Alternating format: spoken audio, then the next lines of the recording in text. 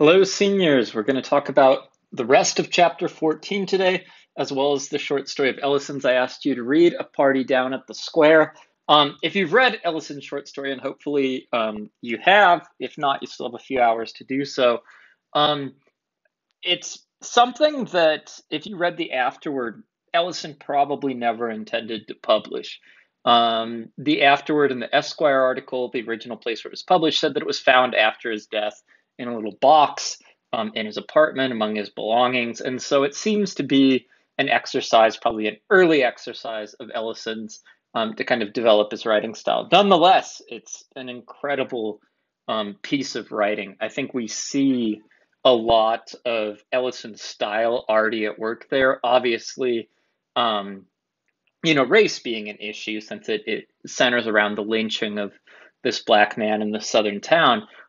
But also the kind of dreamlike quality, the plane that crashes and kind of upsets the whole situation, the ideas of electricity, the ideas of sickness, literally vomiting. These are all things that Ellison has, pretty prominently in Invisible Man. And so I think as kind of an artifact that we can use to understand how Ellison developed and what Ellison, had he written more than Invisible Man in terms of novels or published fiction, would have really focused on. It's an interesting story from that regard. I'll bring up some more ideas I think you could discuss if you decide to go with that prompt for it in a bit, but I want to jump into chapter 14 and get through as much of that as I possibly can here so that you feel like you have a good amount to work with. So yesterday we stopped just as, yes, that's Pico. If you're wondering, that's not me meowing, that's my kitten.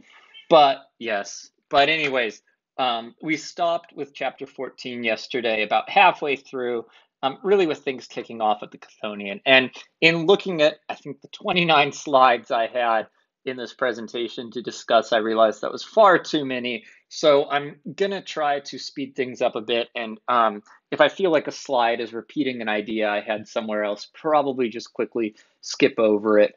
But I want to pick up with Jack still, in a sense, kind of selling the party to the narrator, or not the party, I'm sorry, that's 1984, but the Brotherhood. That's, I guess, also 1984, but different. Anyway, selling the Brotherhood to the narrator. And so Brother Jack is dismissive of Mary, and we've seen him, I think, indirectly be dismissive of her in the cafe scene when he's talking about um, how people like Mary, who again buy into the system, seem to not be a part of the Brotherhood's plans other than being eliminated, whatever that could possibly mean, but that they're not compatible with the communist system that the Brotherhood represents. And so to Jack, they're, maybe literally and figuratively dead weight. They're people who are going to be incompatible with the People's Revolution and the ultimate society he sees forming under communism. So, what is her educational background? She's had very little. More or less like the old couple that was evicted, somewhat but better able to take care of herself. She's tough, I said with a laugh. Does she ask a lot of questions? Are you friendly with her? She's been very nice to me, I said. She allowed me to stay on after I was unable to pay my rent. He shook his head, no. And I think there are a couple interesting things here. One is that Jack is dismissive of her. And, you know, the thing that he's most concerned with at the start of this quote is her educational background. I think we get a sense that there's an element of elitism in communism as far as Ellison sees it. And we talked a little bit about that in class, the idea of class consciousness, class unconsciousness, that education is a central idea of communism. And if you can educate the working class to be aware of their exploitation, then the People's Revolution will start. However, I think there's also an element of arrogance there, which is some people are smart enough to figure it out and some people aren't. And I think we see Ellison and the narrator, and probably you as a reader too, feeling uncomfortable here that Mary's being dismissed initially because of her educational background. We also see that exchange. Is she more or less like the old couple that was evicted? Somewhat, but better able to take care of herself. She's tough. And so, again, I think we see the narrator wondering if he ought to blame the evicted couple for being evicted. He describes Mary as better able to take care of herself than the evicted couple. He says she's tough. It seems to be that he says that because he sees the evicted couple as weak.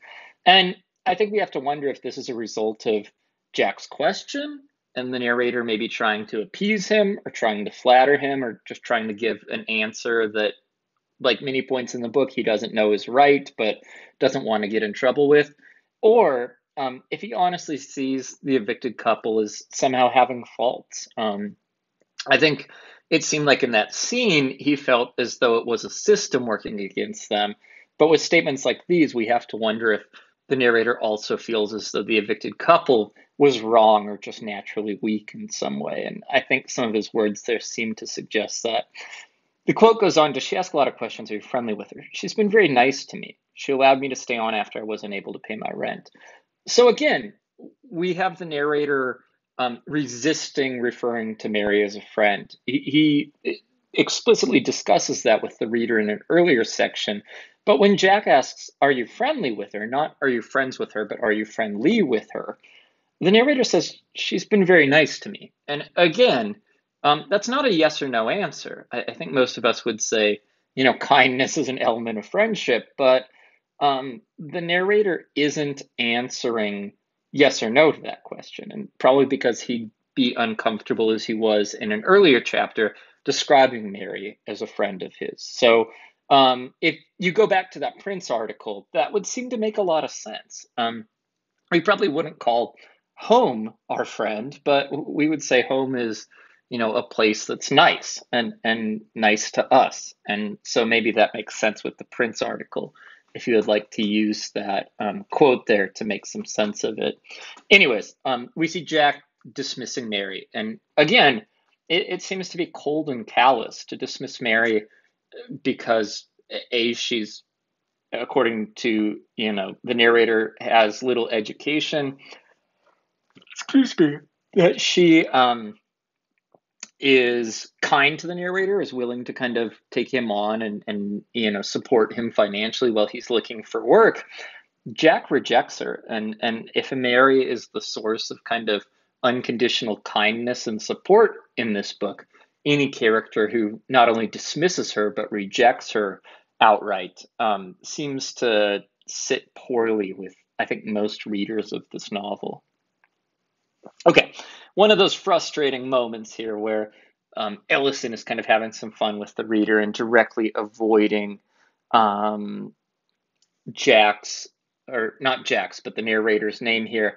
This is your new identity, Brother Jack said. Open it. Inside I found a name. Excuse me, it's the afternoon. Written on a slip of paper. This is your new name, Brother Jack said. Start thinking of yourself by that name from this moment. Get it down so that even if you were called in the middle of the night, you will respond. Very soon you shall be known by it all over the country. You are to answer to no other. Understand? I'll try, I said. And so, again, this contradiction. The narrator gets this new identity, this very promising identity, but this identity is forced on him. Jack is commanding him. And the narrator looks at that name. We have to wonder, I think, again, if this is akin to, Western names enslaved Africans were given when they were, forcibly brought to this country. But Jack giving him this name and telling him, this is your name. Whoever you were before is erased because I am telling you who you will be now. While maybe it's an exciting opportunity for the narrator, it's a very domineering situation that the narrator is put in. And he's essentially submitting to have his identity replaced, at least in this moment, by what Brother Jack literally gives him as a name. So again, Ellison kind of playing with that idea, but I think, the story of African Americans in this country is that names were taken and given in a way probably Europeans did not experience. And the idea of Brother Jack, a Caucasian character, giving a Black character like the narrator a new name probably has a lot of historical significance and a lot of kind of disturbing implications for us as far as readers. All right. This is a place where, especially later in the book, the idea of women's rights will be brought up, but we get a very deep sense that the Brotherhood is a boys' club. And I think the name itself would suggest that. It's not the personhood, it's the Brotherhood. Male identity is built into it. But the quote is, "What is your opinion of the state of women's rights, brother?" I was asked by a plain woman in a large black velvet tarn. Before I could open my mouth, Brother Jack had pushed me along to a group of men, one of whom seemed to know all about the eviction. Again, if Ellison is disenchanted with communism, one of his arguments seems to be that communism is not an everybody is included in this movement idea. The reality of communism, probably according to Ellison, is that it's probably privileged males, probably white males, probably successful white males, financially stable white males, who are still at the forefront of this system. The fact that somebody wants to talk to the narrator about women's rights, a woman specifically wants to talk to him, and the narrator has rushed past her because it's probably seen as an unimportant question to Jack and the other men around him, is telling. And especially later when the narrator gets more involved in the women's rights movement, it seems as though the party is very cynical as far as that goes and is only willing to talk about it as far as it gets them support for their major goals. Much, I guess, like we could say races, the idea of shouldn't he be a little blacker, like Emma says in the earlier quote.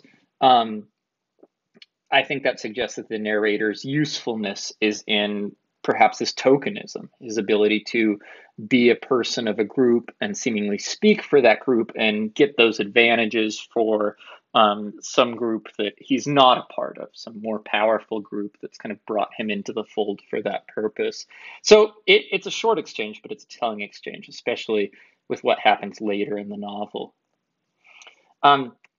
To hell with this Booker T. Washington business. I would do the work, but I would be no one except myself. Whoever I was, I would pattern my life on that of the founder. They might think I was acting like Booker T. Washington, let them.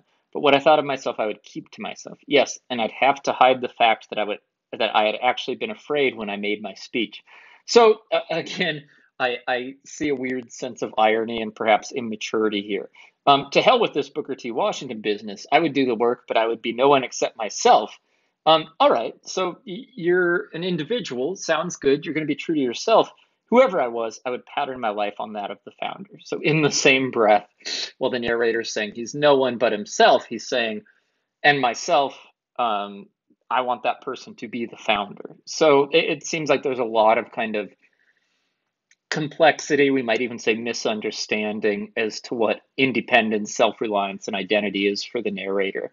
We do see him taking his grandfather's advice, though. But what I thought of myself, I would keep to myself, yes, and I'd have to hide the fact that I'd actually been afraid when I made my speech.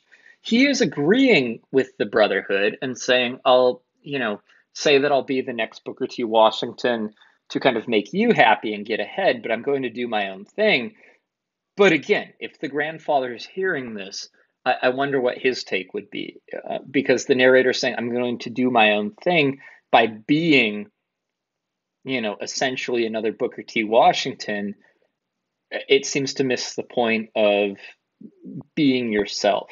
And I think a deeper question could be, in this book, what does it mean to be yourself? Are we always basing ourselves on versions of people or even myths of people that we have around us? But I think there's a deep sense of irony in that first sentence there, or that second sentence, I'm sorry, and that the narrator declares that he's going to be himself by being the people he wants to be. It seems to kind of, in a way, humorously miss the point. All right, so a bit of exchange here. You're just who we need. We've been looking for you. Oh, I said, how about a spiritual brother or one of those real good old Negro work songs? The brother does not sing, Brother Jack roared staccato. Nonsense, all colored people sing. This is an outrageous example of unconscious racial chauvinism, Jack said. This is the encounter with the man at the party who's drunk and wants the narrator to sing, maybe a hymn from church that would be associated with kind of Black culture. But it's an uncomfortable scene. I think instantly we recognize something wrong with expecting the narrator to know these songs and to sing these songs on demand for the kind of amusement of this man. At the same time, Brother Jack has an opportunity to maybe handle this in an empowering or at least a dignified way. And Jack seems to be showboating, much like he did earlier with the scene with Emma and telling Emma that the idea that he should be a little blacker is wrong. Jack calls this an outrageous example of unconscious racial chauvinism. I mean, is it unconscious because the man has literally had that much to drink and his brain isn't registering anymore? Seems pretty conscious. And the idea of racial chauvinism almost seems euphemistic. I mean, it's racism. Why racial chauvinism? There is a term. So while Jack seems to be standing up, he also seems to be a bit of a sophist, somebody who's going to use words in ways that are slippery and ways that maybe mean the opposite of what people actually want him to say there.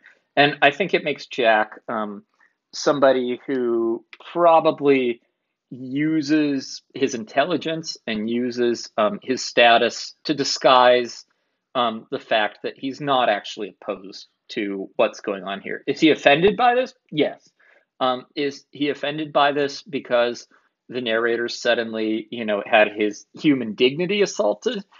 I would argue it's much more likely that Brother Jack is trying to kind of publicly signal to the narrator that this is inappropriate because the narrator's usefulness would evaporate if the narrator became disenchanted at this point with the Brotherhood as a whole. So this goes on. I like their singing, the broad man said doggedly. The brother does not sing, Brother Jack cried, his face turning a deep purple. The broad man regarded him stubbornly. Why don't you let him say whether he can sing or not? Come on, brother, get hot. Go down, Moses, he bellowed in a ragged baritone, putting down his cigar and snapping his fingers. Way down in Egypt's land, tell that old Pharaoh to let my colored folks sing. I'm for the rights of the colored brother to sing, he shouted belligerently. So again, I mean, just over the top racism. At the same time, Ellison's going to bring up an interesting question here, and that's getting back to, I think, the idea of food earlier, that if a black man wants to eat a yam, but that somehow supports a Southern stereotype of what a black man is, does that mean that no black man is allowed to kind of crave a yam from now on? The narrator and Ellison are going to ask, if it becomes a stereotype that black people sing these songs, does that then bar them from making a free choice to sing? And I think, again, without kind of saying that the man in any way is right by what he's doing, why don't you let him say whether he can sing or not, raises a good point. Brother Jack is speaking for the narrator, and perhaps Brother Jack feels as though he's protecting the narrator and that, the narrator being his guest is kind of expected to be defended by him. But at the same time, the narrator doesn't get to respond. Brother Jack does the talking for him. And doesn't that make the narrator, by Brother Jack robbing him of his opportunity to respond, into a kind of dehumanized character, the same way that this man telling him to sing these Negro spirituals for his benefit is dehumanizing him? Finally, we get back to that idea of the Exodus, and we talked about that a few times here. Why that would be important to Southern Black culture. Of course, the idea of the Israelites, it has to deal with slavery, and so we talked about the narrator kind of having that connection. What kind of we make of that last part there, I think that, at best is difficult. The man is phrasing this in a racist way, but ultimately, he wants to give the narrator some agency. He wants to give the narrator choice. And so I think we as readers are stuck in a really difficult moral situation. If we respect a group and kind of want to defend the rights of that group, does that entail defending the rights of that group, maybe without offering that group a right to defend themselves in situations, kind of jumping into the fray without asking if that's what's desired?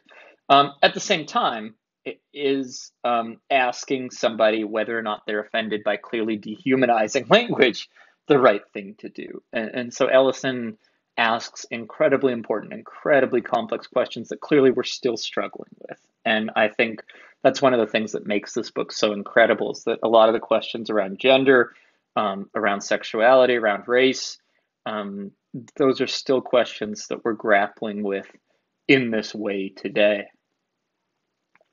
So we have the man here. I'm going to skip over it real quickly, but he gets thrown out. And moving on, the narrator starts to get kind of almost manically amused by the situation. He hit me in the face, I wheezed. He hit me in the face with a yard of chitterlings, bending double, roaring, the whole room seeming to dance up and down with each rapid eruption of laughter. He threw a hog maw, I cried, but no one seemed to understand. My eyes filled, I could barely see. He's high as a Georgia pine, I laughed, turning to the group nearest me. He's absolutely drunk off music. And the narrator's right. The people don't understand this comment, A, because the narrator is probably the only Black Southerner in the room, but B, because we understand that reference to chitterlings there. That comes from his kind of fantasy about Dr. Bledsoe eating those with shame in private and then denying he does it. And so I think that reference, he hit me in the face with a yard of chitterlings, seems to be, again, that reference to he hit me in the face with something maybe I actually would have done. Maybe I even enjoy doing. But if I were to do at this point, would be kind of a racial stereotype and then would be shameful. And I think it's, again, an incredibly masterful way that Ellison brings that concept up by returning again to this idea of food as kind of the symbol of choice versus stereotype, and how sometimes the existence of stereotypes that you as an individual probably have nothing to do with creating bar you from very real, sometimes very freely made choices to engage in an activity that could be seen as stereotypical. Moving on here, I fought against the painful laughter, and as I calmed, I saw them looking at me with a sort of embarrassed gratitude. It was sobering, and yet they seemed bent upon pretending that nothing unusual had happened. They smiled, several seemed to come over and pound my back, shake my hand. It was as though I had told them something which they'd wished to hear very much to hear. Had rendered them an important service which I couldn't understand. But there it was, working in their faces. And so the question becomes, what service has he rendered them that he doesn't understand? And it seems to be perhaps racial forgiveness, perhaps a sense that whatever guilt or whatever discomfort was created by this man who was a part of the Brotherhood, racially insulting the narrator, that the narrator, in a sense, has, if not forgiven him, kind of absolved that.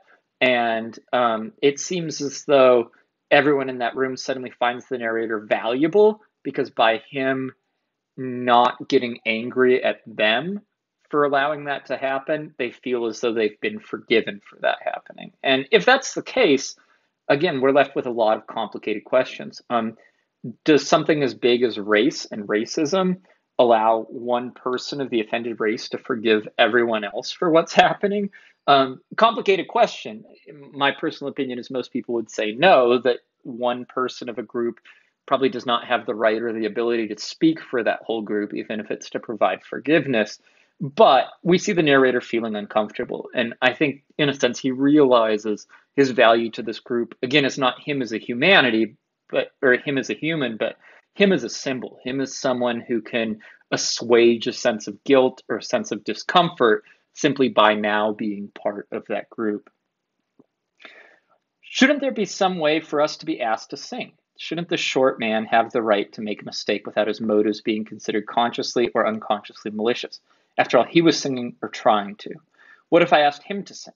I watched the little woman dressed in black like a missionary winding her way through the crowd. What on earth was she doing here? What part did she play? Well, whatever she meant, she's nice and I like her. And I think Ellison, this is his most direct way of asking us this question. It gets back to Brother Jack's idea When Brother Jack and the narrator are first talking, Brother Jack, I think very ironically and pretty offensively, says, "Why does it always have to be about race with you people?" But the narrator seems to ask another form of that. And the narrator seems to ask, is there a way in culture and society and language where we can talk to one another without having race be a part of it? Could you ask a Black man to sing a quote unquote Negro spiritual without it coming off like racism or language kind of couched in race? And the fact that the narrator asks this makes it interesting. I think if we've heard this question asked before in the novel, it comes from Mr. Emerson's son when he wants to, just before he reveals the contents of the letter, speak to the narrator completely honestly without the trappings or masks of civilization. And so it's interesting that the narrator recycles that question. When we were discussing Mr. Emerson's response to it, we said that that seemed kind of like maybe a foolish, naive question. But it seems to me like when I read it coming from the narrator, it seems more complex and sincere, even though it's the same idea. Can language ever be capable, or society ever be capable of setting something like race or gender or class aside when one person speaks to another, or if a white person is talking to a Black person about stereotypically Black things, is there always the assumption of racism? Is there always the assumption of hate underlying that? And again, I think if you can answer that, you have a lot of people who are willing to listen to you about how society should kind of form from here on out, because it's a question that's probably propelled human history without an answer satisfying to every human up until now. All right. Finally, here we have, just to kind of get this idea out, we have one more final irony. Just then, Emma came up and challenged me to dance, and I led her toward the floor as the piano played, thinking of the vet's prediction and drawing her to me as though I danced with such as her every evening. For having committed myself, I felt that I could never allow myself to show surprise or upset, even when confronted with situations furthest from my experience. Otherwise, I might be considered undependable or unworthy. First, the irony that Emma comes up and challenges him to dance. And I think if there's an offensive stereotype accompanying Black identity, like singing, dancing is probably the other one. And so Emma coming up and seeming to assume that because the narrator's Black, he can dance. It seems to suggest that maybe the narrator isn't willing to kind of deal with that anymore, and he's probably exhausted by this point, or that depending on who it comes from, it's not seen that way. Emma, as this attractive white woman, isn't necessarily held to the same level of scrutiny everyone else at the party is this drunk white man, challenging the narrator to sing a Negro spiritual. Finally, here we see that the narrator saying that his plan to kind of handle situations is to never allow himself to show surprise or upset. And while that seems like maybe a noble goal, I think we've seen the narrator at many points fall into trouble with that. I mean, the letters that he was giving out, even as far back as taking Mr. Norton to see True Blood, questioning that situation, being a little more uncertain, probably would have helped himself. So again, has the narrator matured, or is he just rephrasing the same sort of ideas he's had about how to make his way through the world in slightly more kind of complex terms? My personal sense is it's the latter. Next thing, the thing to do was to be prepared, as my grandfather had been when it was demanded that he quote the entire United States Constitution as a test of his fitness to vote. He had confounded them all by passing the test, although they still refused him the ballot. Anyway, these were different. And so again, tremendous sense of irony. This, I think, irony that for people of color in this country, oftentimes the deck was so stacked against you that no matter what success you managed to achieve or what feat you managed to accomplish, society was kind of built in such a way to kind of bar you from, participating in it. I think we see that with King of the Bingo game, when the Bingo King is, either beaten or killed by the end of the story, even though he's managed to get the double zeros. Also, the grandfather felt as though his failure was giving up his gun after the Civil War and during Reconstruction. So the narrator saying that, this is kind of his proudest achievement While it's impressive, the grandfather clearly saw it as a failure in his final moments. The grandfather felt like, defending himself, perhaps even becoming violent towards other people, would have been a notable achievement.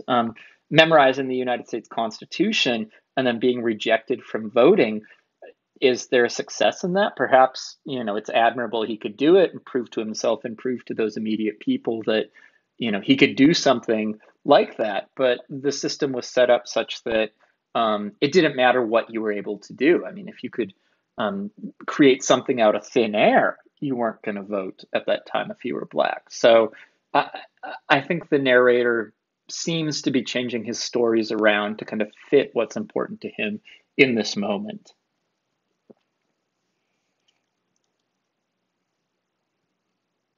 Um, all right, so I might as well admit right now, I thought there are many things about people like Mary that I dislike. For one, they seldom know where their personalities end and yours begins. They usually think in terms of we, while I've always tended to think in terms of me. And that has caused some friction even with my own family. Brother Jack and others talked in terms of we, but it was a different, bigger we. And so um, we see the narrator figuring out, I think, a way that he's trying to dislike Mary. And there are probably a few reasons. One is he has to do that for the Brotherhood, but another is, as we'll see with the next chapter and even the end of this chapter, he feels like he disappoints her by leaving the house, by not continuing to rely on her and kind of be present when she wants to, nurture him.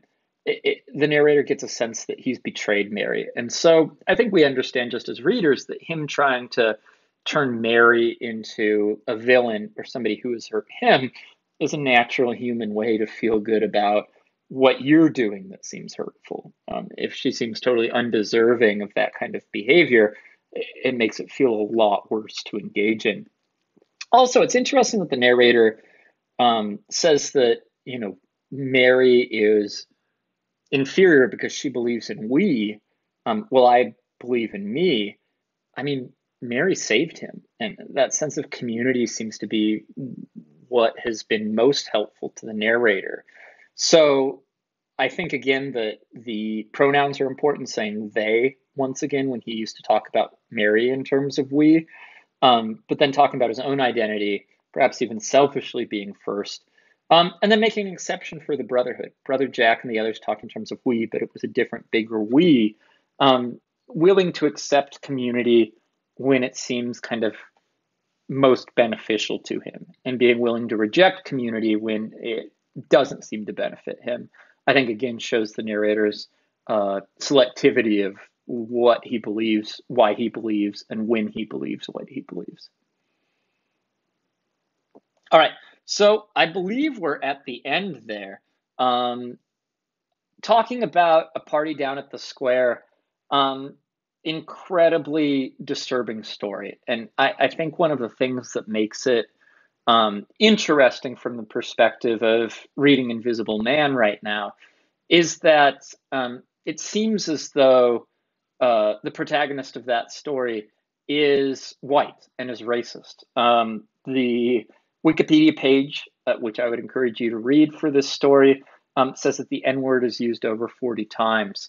And it seems like Ellison, in a way, is asking that question of, does a word like that ever become desensitizing?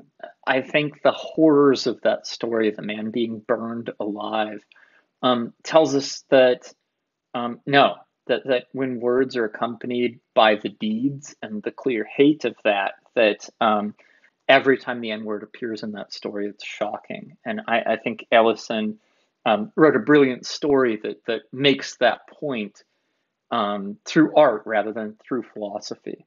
And I really appreciated it. Incredibly uncomfortable to read, incredibly upsetting to read.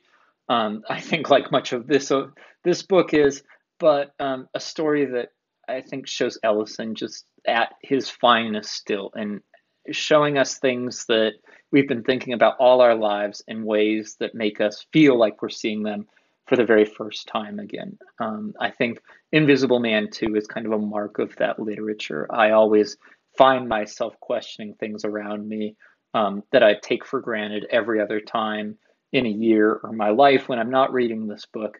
And I think if it gets you to that place of just questioning, Ellison probably would say he doesn't mean to offer you any answers. He just wants to cause you to ask these questions. He feels like he's done his job. So hopefully that gets you some idea of 14 and the story itself. Again, pick one or the other, either Kitchen, Mary Rambo's Blues Kitchen, or A Party Down at the Square to use for your reading response, and tie chapter 14 in with it somewhere. Whichever one you pick, those will be due by tomorrow at 11:59 p.m. And we will start discussing 15 tomorrow and hopefully doing some sort of discussion board or public comment thing tomorrow to get you more involved. So I hope you have a good afternoon, and I will talk to you soon.